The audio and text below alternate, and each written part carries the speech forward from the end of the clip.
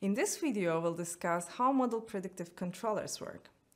In a control problem, the goal of the controller is to calculate the input to the plant such that the plant output follows a desired reference. A model predictive controller's strategy to compute this input is to predict the future. It sounds like fortune telling, but let's see what it really is. MPC uses a model of the plant to make predictions about the future plant output behavior.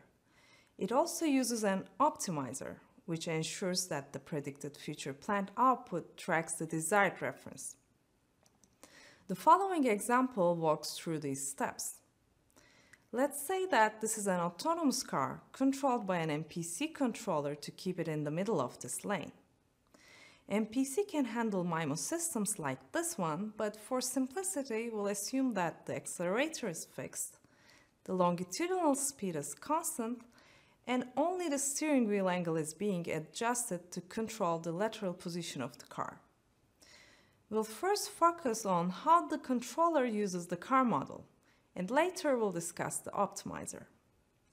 Let's use this plot to show the lateral position of the car. The vertical axis reflects the current time. Anything behind it reflects the past, and values to the right of it show the future. The middle of the lane is a reference. Let's use a green line to show it on the plot. At the current time, the MPC controller uses the car model to simulate the car's path in the next p time steps if the steering wheel will be turned, let's say, as seen here. P is a measure of how far ahead MPC looks into the future and is referred to as the prediction horizon. It's often represented by the length of time into the future or the number of future time steps. The MPC controller needs to find the best predicted path that is the closest to the reference. So it simulates multiple future scenarios like this. However, it doesn't do these simulations in a random order. Instead, it does it in a systematic way. And this is where the optimizer comes into the picture. By solving an online optimization problem, the MPC controller tries to minimize the error between the reference and predicted path of the car. It also tries to minimize the change in the steering wheel angle from one time step to the next. Because if the steering wheel is turned sharply, the ride may become uncomfortable for the passengers, especially if their stomachs are full. The cost function J of this optimization problem includes both these terms and is represented as a weighted squared sum of the predicted errors and steering wheel angle increments. While minimizing this cost function, MPC also makes sure that the steering wheel angle and car's position stay within prescribed limits. These are referred to as constraints.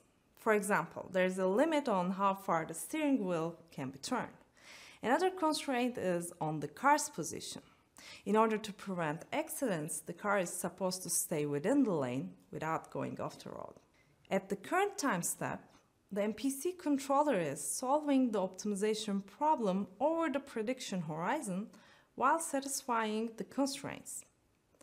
The predicted path with the smallest j gives the optimal solution and therefore determines the optimal steering wheel angle sequence that will get the car as close as possible to the reference. At the current time step, MPC applies only the first step of this optimal sequence to the car and disregards the rest.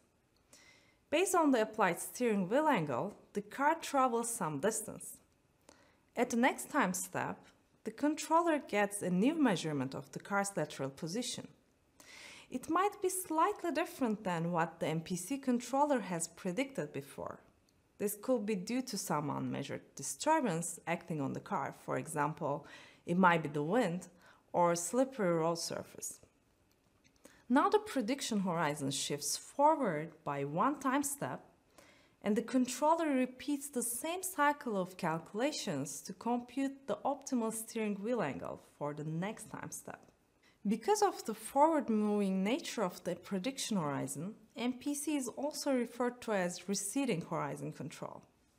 Here we've discussed MPC's working principles using the car example, but in textbooks you'll find generic terminology used for MPC. For example, the signals computed by the controller and sent to the plant are referred to as manipulated variables, whereas the plant outputs are called output variables. You may also notice a state estimator in the feedback diagram. In the car example, we assumed that the lateral position of the car can be measured. But if you cannot directly measure the states of a system, they can be estimated by a state estimator and fed back to the MPC controller. To find out more on state estimators, check out the Controls Tech Talk series on Kalman filters. In this video, we've used the car example to demonstrate how MPC uses the car model and an optimizer to adjust steering wheel angles such that the car follows the desired reference. In the next video, we'll discuss MPC design parameters such as controller sample time, prediction and control horizons, constraints, and weights.